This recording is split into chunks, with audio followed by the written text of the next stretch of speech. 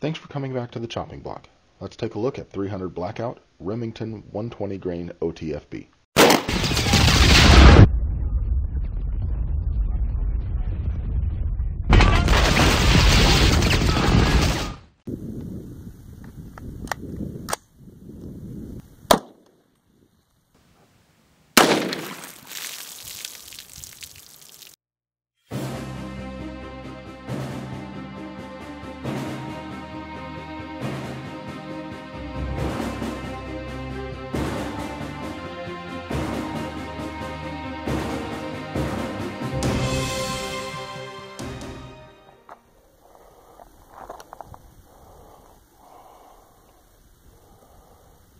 That is a nice big temporary cavity.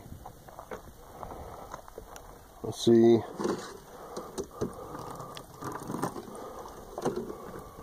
A couple of fragments in there. Nothing in that. Milk came out here, in through there, out the side of that last jug.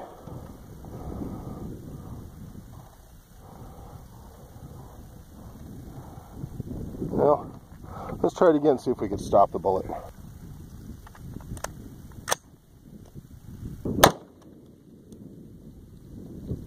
.1941.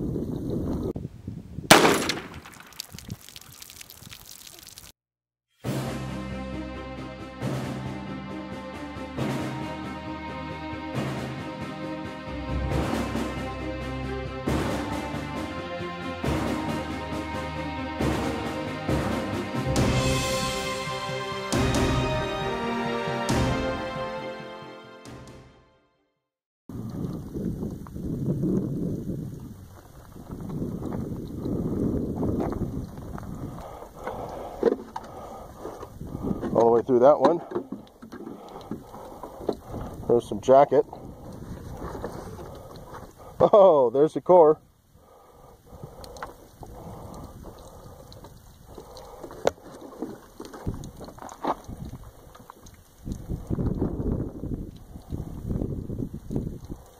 Got a whole lot of temporary stretch cavity here. Lots of fragments.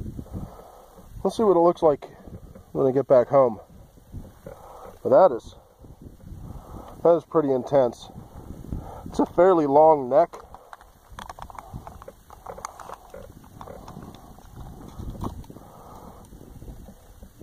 I'd say the neck is about 4 inches, give or take.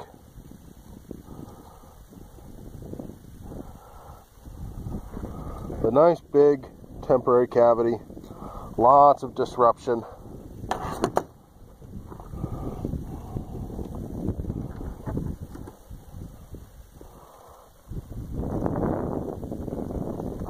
Shed the jacket, but that core got all twisted up, but it didn't really expand or fragment much. Not really sure what to make of that.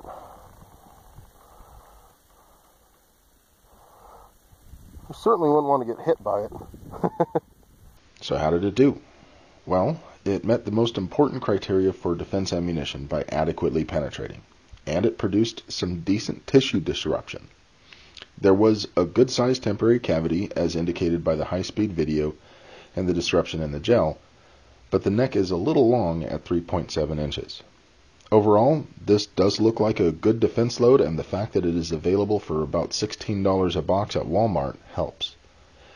Thanks again for watching, and as always, liking, subscribing, commenting, and sharing makes a really big difference for small channels like mine.